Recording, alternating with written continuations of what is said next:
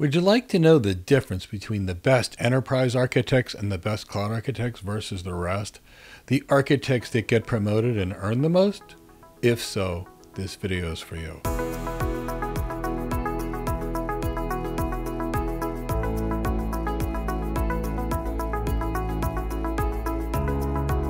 Hi, my name is Mike Gibbs. I'm an enterprise architect with a little over 25 years experience, about 23 years above principal architect level in my career. And I can tell you, after being an architect for 25 years, after training architects for a very long period of time, and after working with architects and coaching architects, I can tell you there's about 15 things different that the best architects do versus the rest of the architects that are out there. And those 15 things different are the key to success in the person's cloud architect career or enterprise architect career, but also the difference in your client's success or lack thereof. So that's what I'm going to be talking about in this video. The 15 things you want to do to get that cloud architect promotion or enterprise architecture promotion. And the first thing really is about your ability to impact your clients. So how do you truly measure an architect's work? Like a cloud architect, enterprise architect, solutions architect. How do you measure our work? Well, it's not by our pretty pictures. It's not by whether we spent a lot of money on the tech and it works, but we got nothing out of it. It's the impact we made in our clients. So did our architecture make the client's organization better?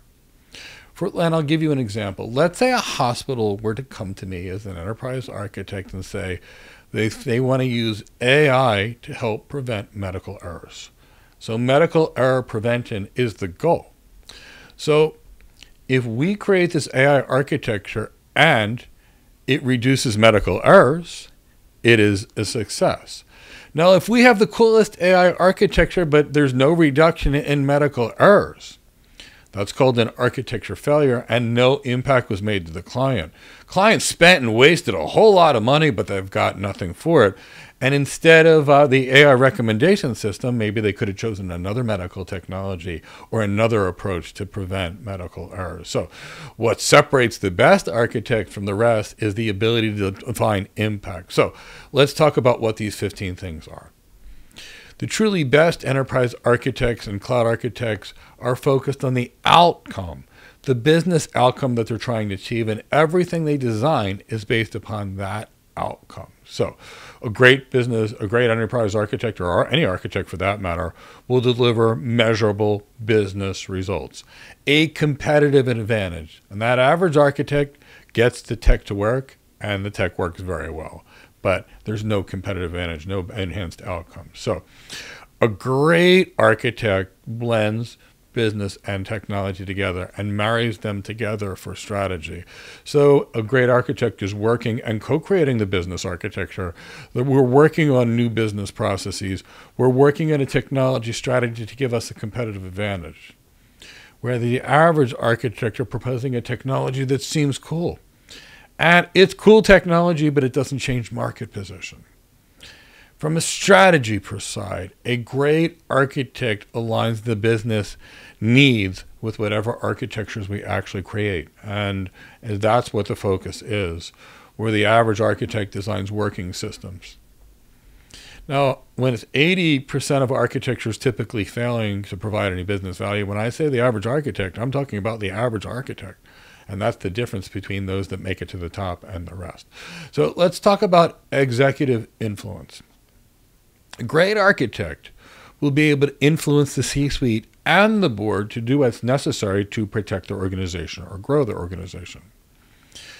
An average architect fumbles with the C-suite. They start talking about jargon, and they can't influence the C-suite to do whatever is necessary to be successful. A great architect has very persuasive communication. We can give a presentation that's going to move a company or an industry forward. For example, I've done many presentations to get an organization to think towards this type of technology as a competitive advantage. So lots of presentations, you have to be able to deliver them. The average architect can give a presentation, but giving a presentation and moving an audience are two very different things. Now, a great architect really works hard to create cultural change along with the architecture.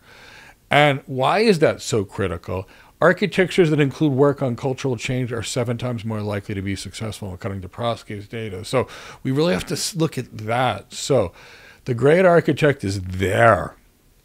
And they're really in there looking at the organization's culture, looking at the operating models, and looking whatever change is necessary to make the new architecture succeed. Where the average architect can make the tech work, but not the organization. So the way decision rights and governance, a really great architect will define guardrails, decision rights, and things that actually speed delivery.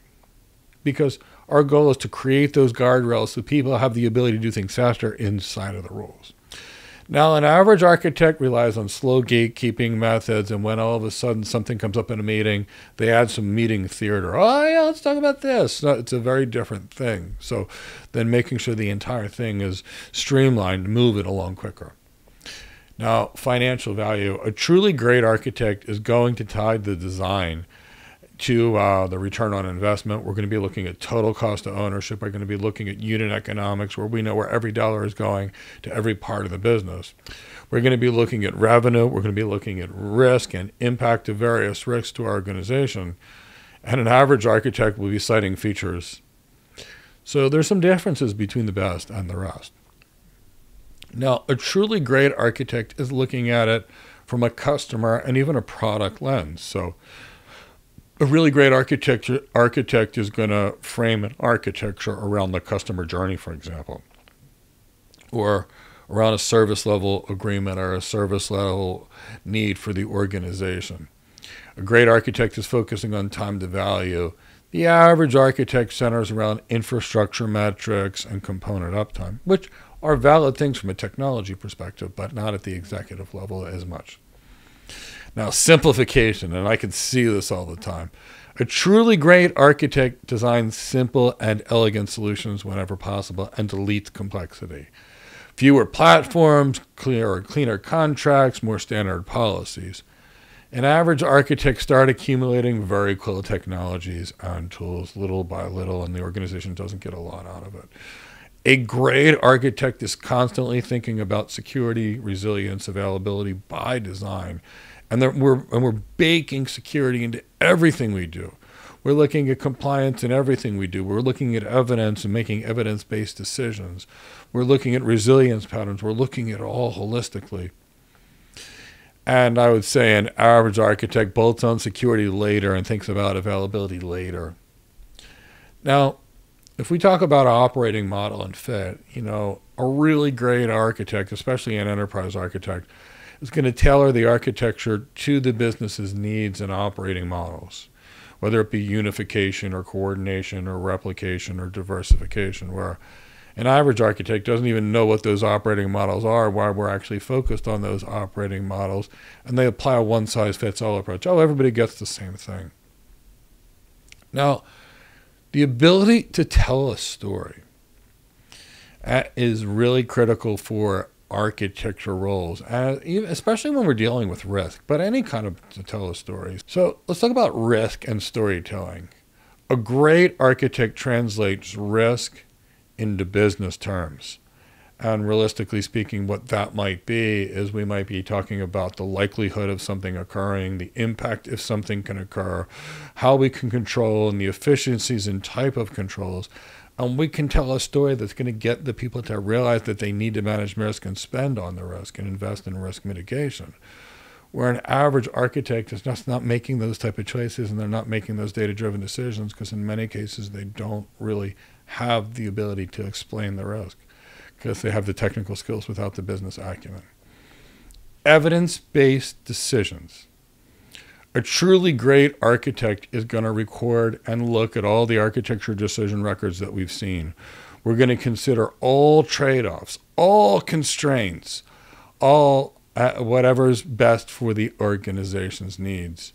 I've seen so many average architects come in and not really look at the previous architectural decision records of what worked and what not, and then just makes a recommendation and doesn't document the what's, the how's, the why's, the trade-offs, the rationale, and that makes things harder and slower in the future.